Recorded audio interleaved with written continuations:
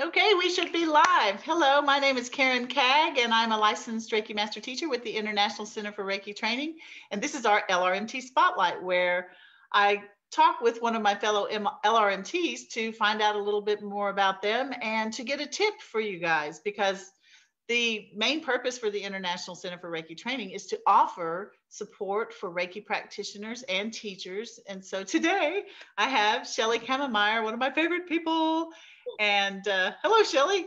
Hi, thank you. I'm so glad that you could join us today because we're going to talk about Reiki and money. And this one is near and dear to my heart because personally I have struggled a lot with abundance issues, I guess you could say. So, and we were talking about, you have a couple of books you're going to recommend as well, but do you want to give us a little background about? Sure. So, I really believe that abundant money is, and obviously energy. We all know that. And that we create that kind of flow based on our feelings of self-worth. And so the feelings, if so many Reiki people, I mean, I know people in other fields too, but I'm more familiar with Reiki, have feelings, have had trauma in their past. And so because of that trauma, they have trouble letting go of the feelings of not deserving money. And then there's the whole idea, and then on top of that, there's a whole idea that Reiki is a gift from the universe to us. And so why would we charge for that? And so there's a whole lot of different layers of abundance. And I'm not just talking about cash. I'm talking about any kind of abundance flowing to you. And money is just one of those things. So I've done a lot of work around it. I've followed several money or abundance coaches, but then I kind of fall back on something I felt was important years and years ago, and that is the more you give away, the more you get. And so wait, say that again. The more you give away, the more you get. Yeah, the universe provides more. So back when Mike and I first got married, Mike is also a Reiki master, but when he and I first got married, we were struggling financially and really struggling. And one day I woke up and I said, here's the answer. He was like, oh, really? I don't know about that. And I said, we're going to start giving money away. We're going to give lots of money away. And every time we got paid, we would donate to the food bank. We would donate to, and I think that the universe, so if we were to give food to the food bank, we'd have plenty of food. But when I decided to start giving money to different organizations, like children's organizations, or it didn't matter what it was. I was writing checks all the time. And sometimes it was like, that was our last dollar. And I would still write the check. And what happened then is things like Mike would have an unexpected sale or get a bonus, or I would get a surprising bonus at my work. Like, the more money we gave out, the more kind of flowed in. And so that's really, you have to do all the other stuff. You have to keep track of what you're spending. You have to keep track of, and you have to also make sure that you aren't spending money on things that aren't important to you. So, there's like all these layers of that, but really, I think, go ahead. No, I was going to say, so it's like conscious spending, but it sounds like you kind of get in the flow of like, I know that money is flowing through me. And so it's okay. I'm not wasting money because I'm spending consciously on what I need and not wasting, but I'm also not living in fear of right. If I give this to St. Jude's Hospital, are we going to starve next week? So you're. Yeah. Exactly. And so like when I work with clients and I've got them on the table and I'm checking their root chakras and they're, it doesn't matter what income level they are. A lot of people have worries about abundance. I had a client one time where I was like, so when are you going to feel like you can work less and enjoy your life more? And he was like, well, when I have enough money in the bank. And I said, how much money is enough money in the bank? $2 million. And I was like, are you kidding me? Like, seriously, $2 million? And I mean, so everybody's got a different level of security. Security. 2 million. And but I often say to people, do you really think that your family or your friends are going to let you live under a bridge and eat cat food? Like, it's not going to happen. Something's going to change. Something's going to shift. You're going to receive what you need. The universe is going to take care of you. You have to believe that. And the more you believe that, the more it happens. Just as you said that, I felt myself kind of go, yeah. Uh-huh. It's an energetic shift that takes place when you shift that thinking. I felt it in my body even.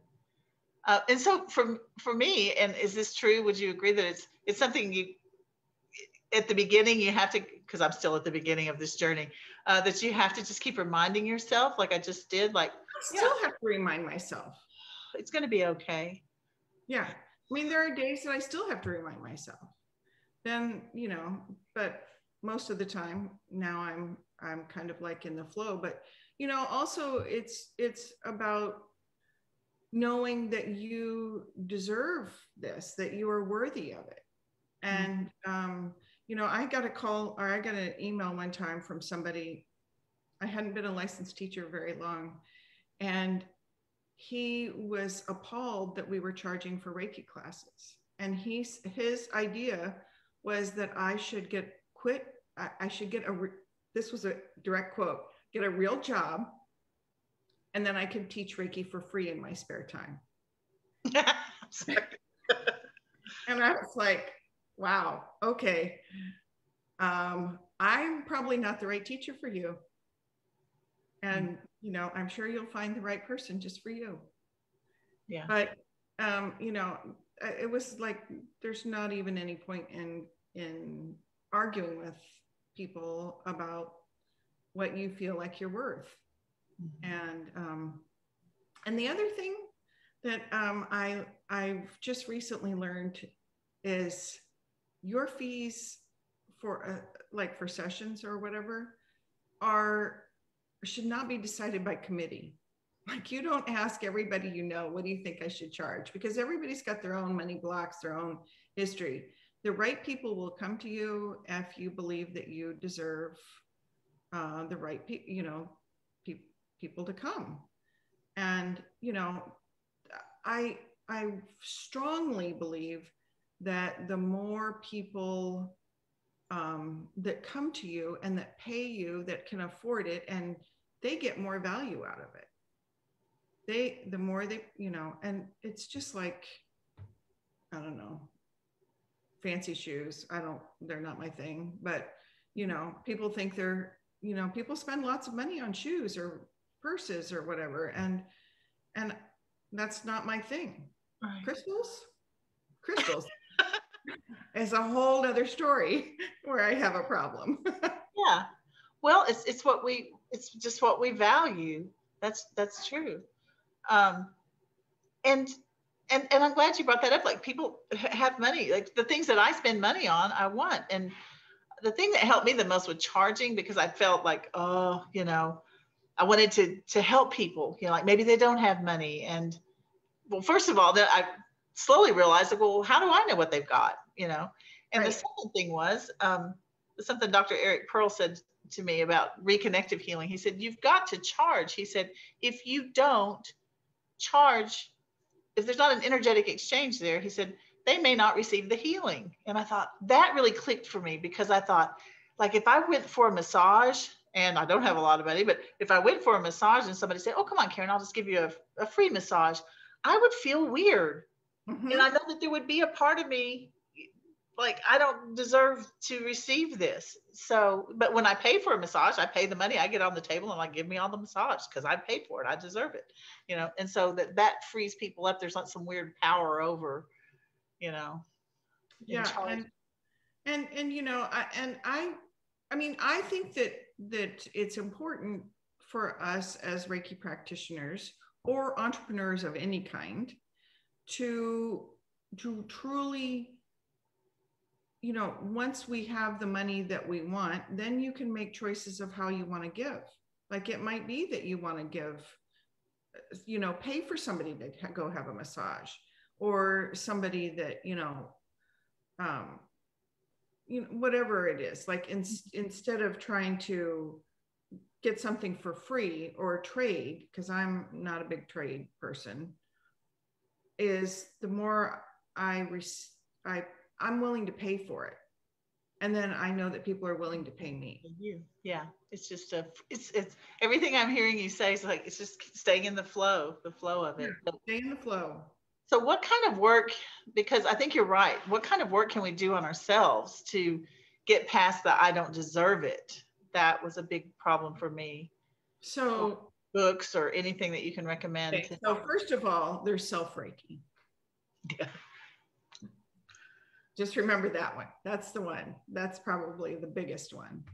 I've read some great books, and I'm happy to share them. One of them, I'm going to hold up here, is Earn, Save, Spend, Give. And it's written by a woman by the name of Denise Hughes. And she's amazing. I've met her. Earn, Save, Spend, Give. 4 things to do. Earn, save, spend, give. Yeah. Your money, like how to make it all work. Okay. Then there's this one, Overcoming Under Earning, which is another brilliant book. Ooh, I love it. Barbara Stanny. I actually taught I taught a class about this a few years ago. I kind of forgot I'd done that till we were talking about this today. Maybe you should do it again. I think I would take that. Okay. And then this one, I'm just going to clarify that it's got a bad word in it. Well, not bad word, but Get Rich Lucky Bitch by Denise. And she has some exercises in there, like forgiveness exercises, like forgiving yourself for old money mistakes. Like, so say you think, oh, I just got a tax refund, but every time I get money, I blow it. Well, no, you may have in the past, but you don't have to now. And this is a good one to help reprogram your thought process. Mm-hmm. Yeah. Yeah. And self-Reiki and and also some more self-Reiki. Yeah, that's okay. Let's see. Self-Reiki is the key. I'm checking to see if you guys have any questions, please post them below. I'm just checking really quickly to see if you have any questions for Chellie about Reiki and money. Oh, good. Great title. They liked that. Get Rich Lucky Bitch. That was a great book. Yeah. Well, I see lots of comments, but I don't see any specific questions just yet. So type them down there. Let me just say that if you are catching this on the replay, because many people do, and you have a question for Chellie, please just type it down in there. We'll both go back and check for comments and questions. And I'm sure Chellie would be happy to, in all of her spare time, run back and check those comments. No, but we will, and we'd be happy to answer your questions. And in the meantime, go on over to www.innercompass.com. That's Chellie and Mike's website. Reiki. Innercompass Reiki. Oh, I'm sorry, I said it wrong. Innercompass Reiki. Don't listen to what I say. Never listen to what I say. Just look what I typed. So below the video, you'll see her contact information, and I'm sure that they would both be super happy to have you as clients or as students. They're wonderful teachers. So Chellie, thank you. Thank you for sharing that information. Can I just add one thing? Please. So the one thing that I think that's really important is that as the majority of people doing Reiki, and I'm not trying to exclude anybody, but the majority of people that are doing Reiki are women. And we all kind of, and I'm not trying to generalize, but I've seen over the years that it's women that kind of have this block more than men. And so I really think that it's the women that can change the world. So if we have the money to do it, to make those donations or run those organizations that help people, the world will be a much better place. I'm so glad you added that, because that's key. That's important. And that was a big part of what I was trying. I think I've overcome most of that, but I had the idea of, because I grew up poor and I looked at rich people's, I went to a private college in Texas that was like, the joke is like the millionaires in Texas send their students to TCU and the billionaires send them to SMU. And that's where I went to college. And I thought, I had all this resentment. And I thought that money was maybe a bad thing because I was like jealous I didn't have it, And it took a long time for me to come to that realization of what you just said. Is like, you can do good things with money. Yeah. You can change the world with money. A bad person. Money is not evil. It's what people do with it. Mm-hmm. And so that we can change it. Yeah. It's up to us. Because women spend money on different things, not just shoes and purses either. Yeah. No. Lots of crystals. Crystals. You do a lot with the crystal. Yeah. So yeah, thank you for that. That's genius. All right. So again, if you have any questions, please post them below. I'm still checking to see exactly. You're getting a lot of absolutely, exactly. Yeah. Lots of good comments. So yeah, Chellie, I think I'd like you to do that class again. That might be a good idea. That would be fun. I will do that class again. I'll do it online so that I can get so anybody that wants to do it can do it. Yeah. Because we need that, especially again, not bashing men, and there are men with money issues as well, but I think that women especially need empowerment in that area. So yeah, well, I'm married to a man who doesn't have those issues, so it's interesting to watch. My brother doesn't have those issues. I remember talking with him about, like, do you struggle with feeling like you? He's like, no. He said, I've always felt like I deserve that. I mean, we had the same childhood, and he's like, nope, bring it. Yeah. And yeah. So that's I feel a blog post about this coming on. Yeah. It's a conversation we need to have. Yeah. That we need to do more with. So. Yeah. And, the whole, there's a lot of layers to this. So. Yeah. Well, so with that in mind, anybody that's watching this, if you're beating yourself up about like, oh, how will I ever get through this? It's layers, and you heal layer by layer and just keep moving forward. And it's like an artichoke, not an onion. Doesn't need to make you cry. Just go up it and get to the heart. I love that. Okay, yeah. All right. It's an artichoke, not an onion. It's not supposed to make you cry. You're just supposed to peel it back to get to the heart. I love that. Chellie, and I love you. Thank you so much for doing this with us today. Hello. It was fun. It was great. All right. Thanks, guys. Bye. Bye.